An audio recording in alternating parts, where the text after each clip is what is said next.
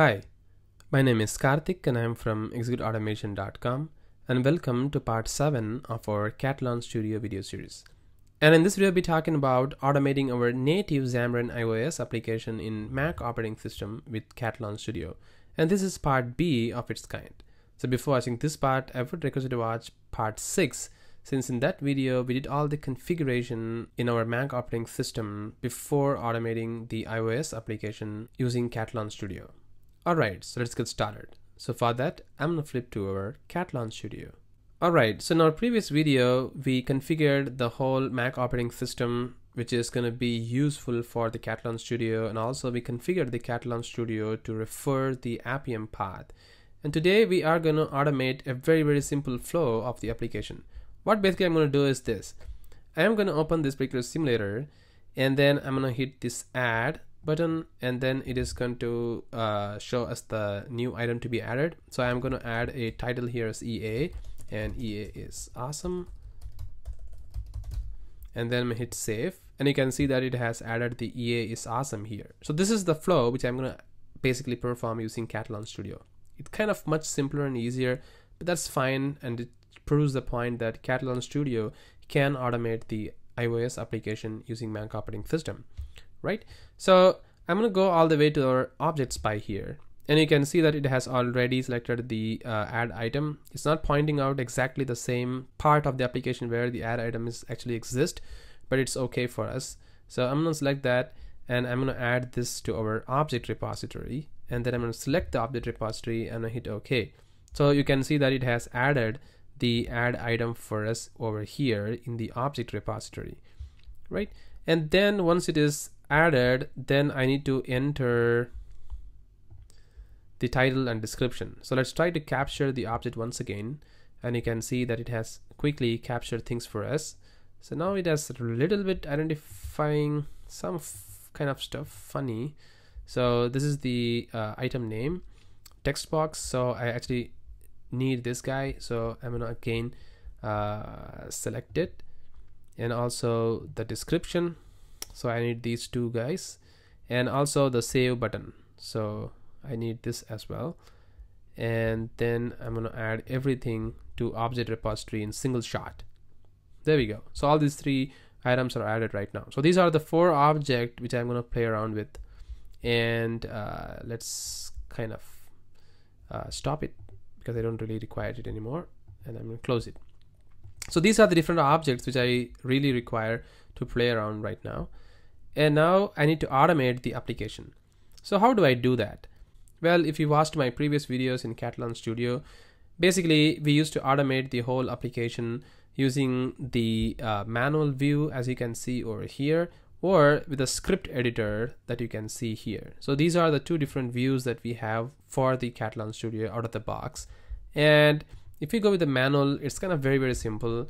You can see that if you hit add, and if you select the mobile keyword instead of the web UI keyword, because a mobile keyword is where we're going to play around with. If you select the web UI keyword, it is going to use the web UI dot find object of things of that nature, which is used for the web application to be automated. But since we are working with the mobile application, we have to choose the mobile keyword this time. So I'm going to choose that. And you can see that what action that we need to perform here. Basically, I need to click the add item button initially, right? So if you use the click, there is nothing called click here for the mobile application. So there is no click. Basically, there is something called as tap. So this is where it is going to tap within your screen of the mobile application. So I'm going to select this guy and the object. Basically, I need to click the add item. So I'm going to select that, and let's give a timeout value because it's going to open the application for the first time. So I'm going to choose that. So that is the 30. So you can see much easier, much simpler it is than ever before with Katalon Studio. And then I'm going to choose one more mobile keyword, and this time I'm actually going to enter some text or send keys, which is the most popular way of performing that operation. So I'm going to choose that, send keys. It's going to be pretty much same for both web as well as for the mobile. And then I'm going to select the item name. This is the object, and you can see there is the object prop parameters that you can pass in. but I'm just going to leave that for now because we have already discussed about the object parameters and how to parameterize the object's value from an Excel sheet in our previous video of this course. You can refer that and how to play around with it in much greater detail. But as of now, I'm just going to leave it, and I'm going to hard code the values here. And the value is going to be, let's say EA. All right. And let's flip back to script editor because it's much easier, right? You can see mobile.tap, mobile.send key. Let's copy this guy and paste it over here. And instead of the XCUITE field of item name, if I hop back to the manual once again, and if I double click and if I select the item description, and if I go back here to the script, you can see this item description. Amazing. And finally, I need to tap the save item button. So I'm going to choose that. The very easy trick that you can do is just drag it and drop it over here. You can see it'll automatically bring things for you, which is also very nice feature. So you can set the timeout to 20. It's not required, but still I'm giving it for error handling purpose. So I'm going to save everything here. That's it. So this is the 4 lines of code that we're going to write here in the Katalon Studio to automate the iOS application much effortlessly using Katalon Studio. So let's quickly run this and see how it works. So basically for running it, you need to select this guy. If you run this, by default, it's going to open the Firefox browser for you. But rather, we are going to run this in the iOS operating system. We already automated using the Android, but this time it's going to be iOS. So I'm going to choose it. And it's going to ask you which device you're going to run this particular automation. Well, we already have our iOS simulator running here. So why not just try to run with the latest version of iPhone, which is the iPhone 10, which just released. And we're just going to run the test on the iPhone simulator and see how our application actually works with the iPhone 10 simulator and if it runs really fine or not. So I'm going to hit OK. So this is going to spawn the test for us, but unfortunately it won't.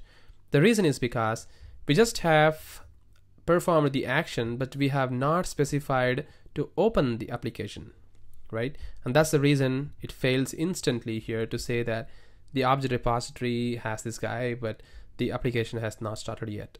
So very, very easy to tell the root cause as well. So no application is started yet. Cool. So why not just start that?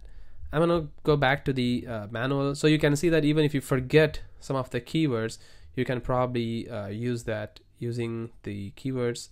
Let's say if there is something called start application or maybe open application. Yep, there is something called as start application. So I'm going to choose that. And here you have to pass the path of the particular application where it actually exists. So I'm going to go to the script this time, and maybe I can just going to cut this code and paste it over here. The application actually sits in my home directory. So I'm gonna go over here to the Xamarin UI test, and it's gonna be within the iOS of the debug device builds within this guy. So this is the path which actually has that. So I'm gonna open the terminal for now, and let me drag this and paste it over here. This gives me the path, and you can see still I'm very bad in getting the path in a much simpler way maybe, but I am not very aware of that yet. So I'm gonna go to the Katalon once again, and I'm gonna paste it over here. There we go. So this is the application path.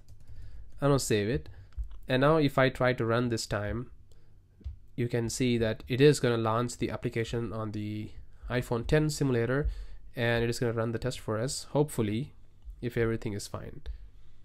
Let's see what's going to happen. So you can see that this is going to start the application this time instead of just failing like last time. There we go. We have our brand new iPhone 10 simulator launching it, which is really cool. There we go. And it has installed the WebDriver agent this time, and it has opened the application as well. Pretty awesome, right? And we expect it to click the add item this time. Let's see what's going to happen there. There we go. Oh, there is some rendering issues here. Wow, nice. But still the automation is working. Oh my god, it entered both of them in the same place, which is not expected. Okay, maybe this can happen if the identification is not perfect. So let's quickly see what's going on there. So if I go to the item description, okay, so it has identified the element using the object repository with just the XCUI element type text field. So this is the data by object, but there is no way that you can uniquely identify that this is the item description. This checkbox is unchecked here, right? So I'm going to check this guy so you can see that it is going to identify using that particular element. So I'm going to save it. And also let me go back to the test. I forgot to change one thing.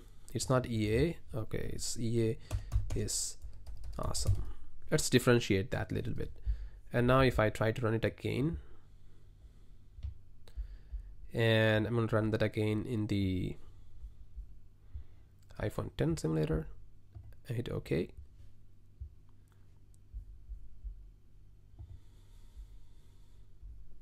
So there are two simulators running. One is the iPhone X and another one is, I guess, iPhone 8 or 7. All right, so now it has installed the application once again and it is opening. So it's gonna click the add item. It's gonna enter the item name and now the description as well.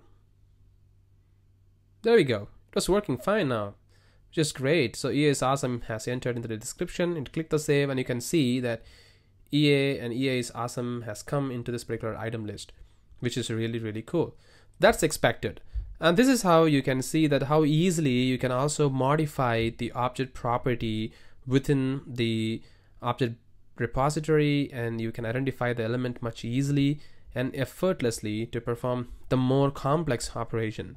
And if you have watched my previous videos on Appium automation with C#, you know that we wrote so many code to perform these kinds of operation. But here, all these objects are pretty much sitting within this object repository, and we have much effortlessly automated the whole suite in a less than 5 minutes, which is really cool. So that's it, guys. This is how we can perform the automation of iOS application using Mac operating system. So once again, thank you very much for watching this video and have a great day.